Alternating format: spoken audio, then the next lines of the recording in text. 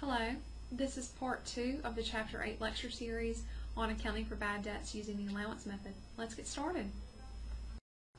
Under the allowance method of accounting for bad debts, the amount of uncollectible accounts is estimated at the end of each period. We will estimate bad debts as a percentage of accounts receivable. Now, let's look at our prior example.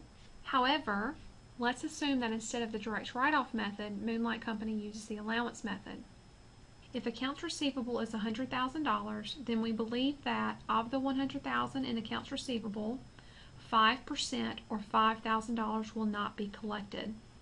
The journal entry to record the estimate involves a debit to bad debt expense and a credit to an account called Allowance for Doubtful Accounts. Please note that this account is not used under the direct write-off method. This account is a contra asset account similar to accumulated depreciation in that it is in the assets section, but it reduces our assets. What asset do you think it is contra to? It is contra to accounts receivable, which is logical because it is our estimate of the amount of accounts receivable that is uncollectible. Therefore, accounts receivable is reported at what's called its net realizable value, or NRV. The NRV is the amount of its total accounts receivable that a company actually expects to collect.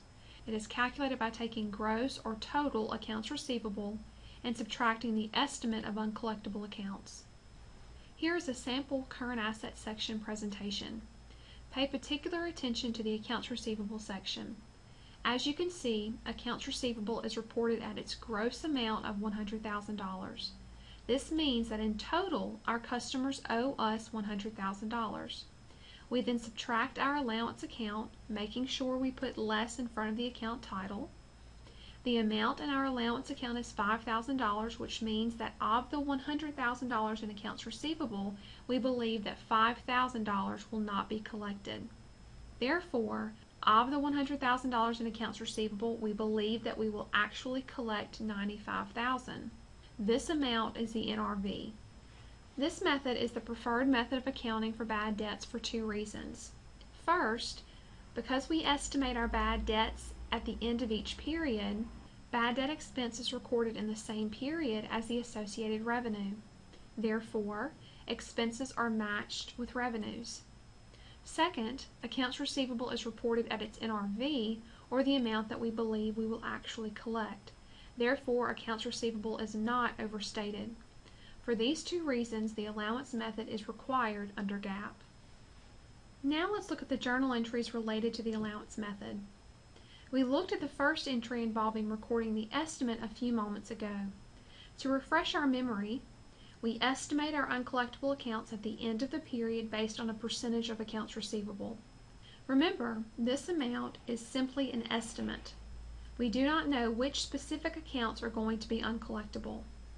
In our example, accounts receivable is $100,000 and our estimate of uncollectible is 5% or $5,000. We debit bad debt expense and credit allowance for doubtful accounts for $5,000. Remember, this entry is an adjusting entry that is done at the end of the period. Now, let's talk about the entry we need to prepare when we identify a specific account as uncollectible. Using our earlier example, John, who owes Moonlight $300, declares bankruptcy, and so we identify him as uncollectible. The entry would involve a debit to the allowance account and a credit to accounts receivable. You are essentially removing his account from the books by reducing accounts receivable and reducing the allowance account, so the net effect on the NRV is zero. Please note that bad debt expense is not used in this entry. As another example, Waterfall Incorporated, who owes Moonlight $500, goes out of business. We would debit the allowance account or reduce the allowance account by $500, and we would credit accounts receivable or reduce accounts receivable by $500. Now let's learn what entries we need to make when an account that was previously written off is collected. Let's assume that John, as part of his bankruptcy agreement, pays us the $300 owed. We must make two journal entries. The first entry involves reinstating the account, and the second involves recording the payment. In the first entry, we would simply reverse the write-off entry by debiting accounts receivable and crediting the allowance account for $300. The second entry is the normal entry to record a customer payment, which involves debiting cash and crediting accounts receivable for $300. The T account for the allowance account looks like this. You credit the account for the estimate of uncollectible. You debit the account for the write-offs of specific accounts deemed to be uncollectible. And finally, you credit it for reinstatements of accounts previously written off. In our example, the allowance account has a credit balance of $4,500 after all entries are posted. Please note that if write-offs are less than our estimate, then the balance in the allowance account will be a credit balance. If write-offs are more than our estimate, then the balance in the allowance account will be a debit balance. In our example, write-offs are less than our estimate, so the balance in the allowance account is a credit balance. Now, let's complicate matters a little bit and talk about how to handle an existing balance in the allowance account. Remember that this will only impact the first entry that we talked about. The journal entries to record the write-off of specific accounts and the reinstatement and receipt of payment of a previously written off account are not affected. When recording our estimate entry, which again is the first entry that we talked about, we must take any existing balance in the allowance account into consideration. For example, when we prepare the estimate entry at December 31st, 2014 for Moonlight Company, we must take the credit balance of $4,500 into consideration. Just as a reminder, the T account for the allowance account before the estimate entry is prepared for 2014 looks like this. Our estimate for 2013 was $5,000. We wrote 2 accounts off totaling $800, and we reinstated 1 for $300, which gives us a $4,500 credit balance. You will calculate the estimate exactly the same as before. Let's assume that at the end of 2014, Moonlight's accounts receivable was $150,000.